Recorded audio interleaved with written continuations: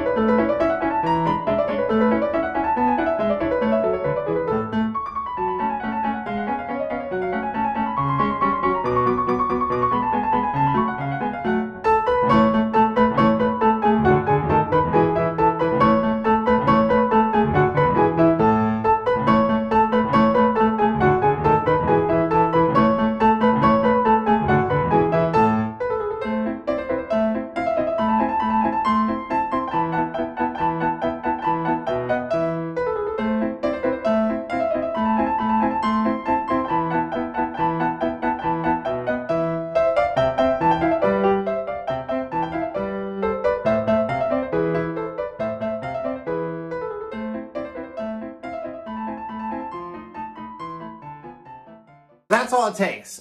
I put a little schematic together just so I knew where the holes were going to be and kind of drew it out prior to doing it and knew what my cutouts would be, but it's pretty simple. It's either, two to the side, one up, one down, all that kind of stuff. So anyways, 2 rolls of tape I used, 25 boxes. One of the boxes didn't work, so I have 24.